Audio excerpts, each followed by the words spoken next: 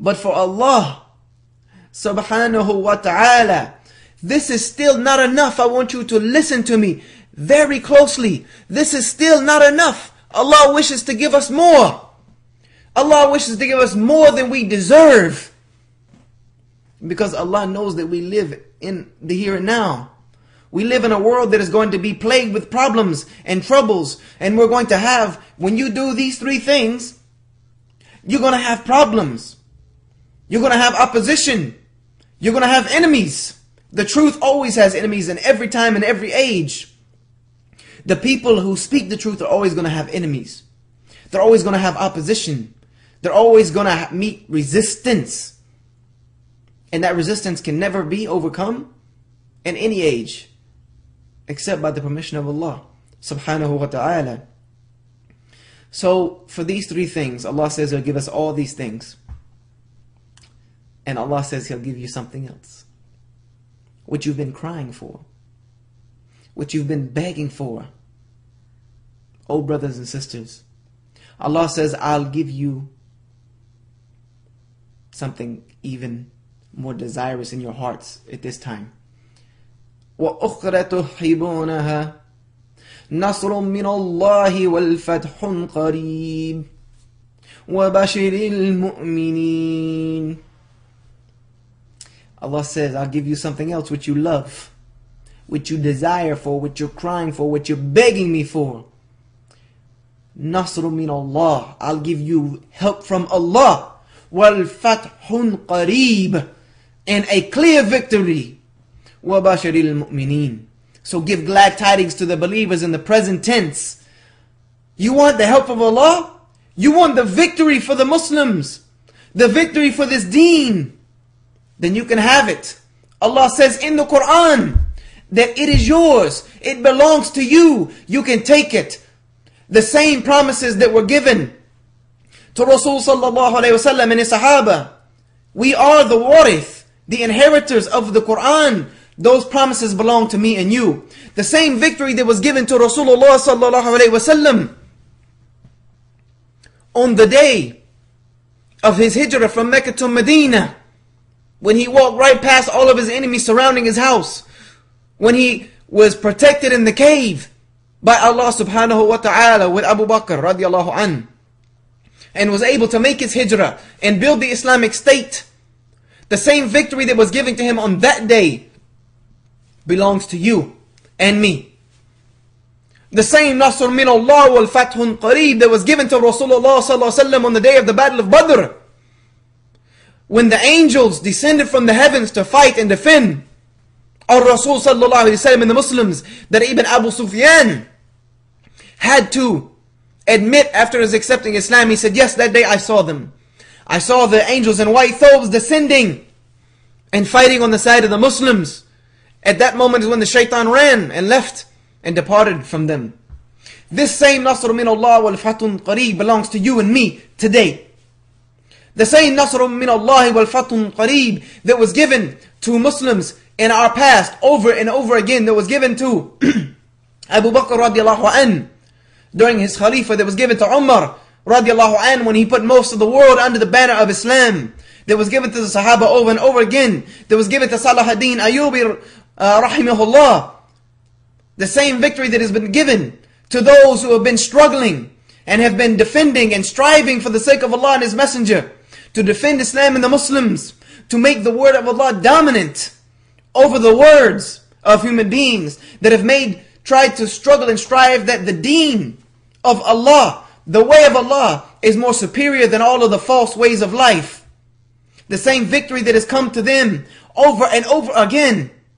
Go look at our history. It's filled with people like this, who have tapped in to this formula and have reaped its benefits of not only avoiding themselves painful punishments, not only, hopefully inshaAllah, Allah will forgive them and give them Jannah, but they got Nasr min Allahi wal Fathun Qareeb.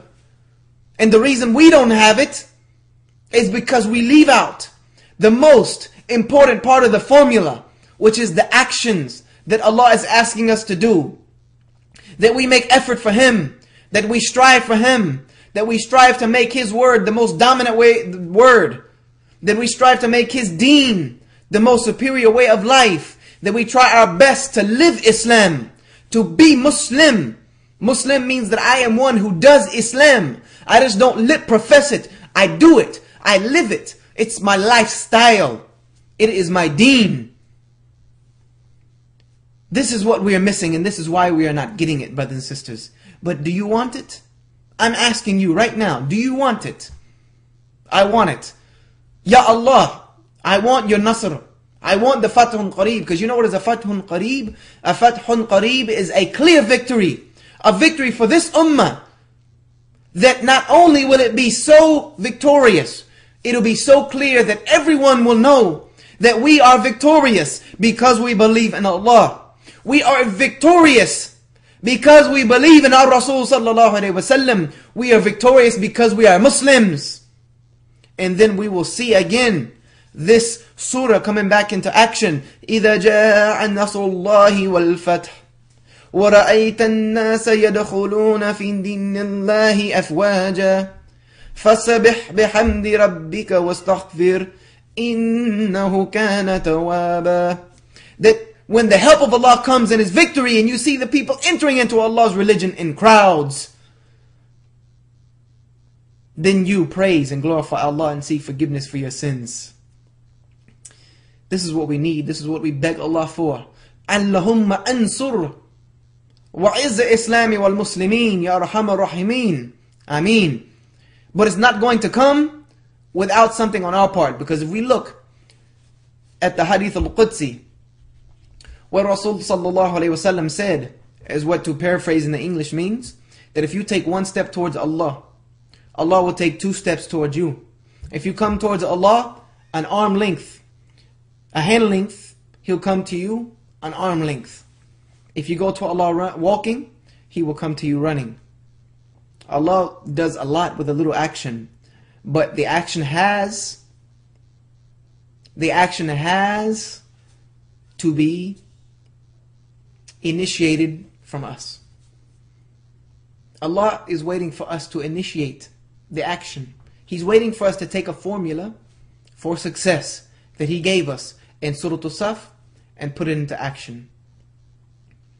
By getting real about this Islam, by getting real about our deen, by starting to live Islam to the best of our capabilities, and to start struggling and striving and making effort for the sake of Allah with what He has given us of our possessions and ourselves.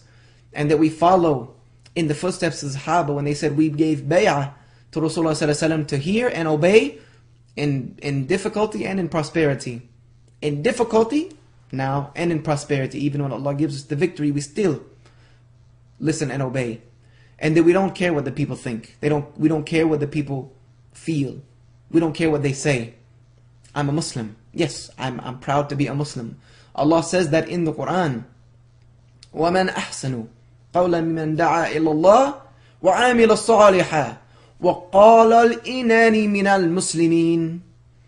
That who is better in speech than one who calls to Allah while he is a doer of good, and he says to the people, verily, innani, truly indeed, without a doubt, I am a Muslim. Yes, we are here and we're not going anywhere. But we need to try to create a better environment for human beings so they can live under the banner of La ilaha illallah Muhammadur Rasulullah, even if they don't know it's good for themselves. They don't know it's good for themselves. It's our job to show them. It's our job to make it easy for them to live in a society free from the evils that plague our society today. This is part of our deen, is to be socially conscious of what's going on around us, and be socially proactive in society, which is going to be a video that will follow one of these videos. We're going to talk about the sociological aspects of Islam and the sociological impacts that Islam can have on the world.